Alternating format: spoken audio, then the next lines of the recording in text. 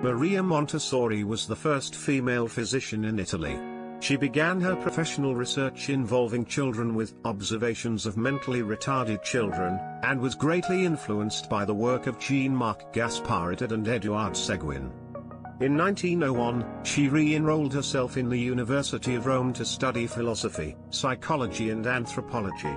In 1906, she was only 36 years of age, and was an educator, writer, lecturer and medical doctor.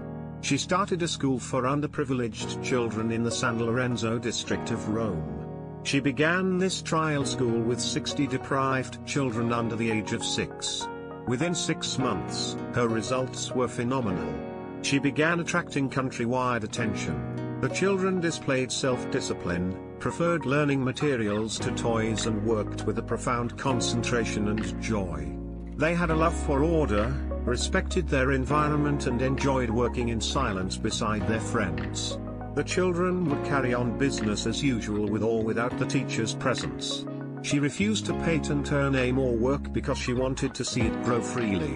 Montessori education is fundamentally a model of human development, and an educational approach based on that model.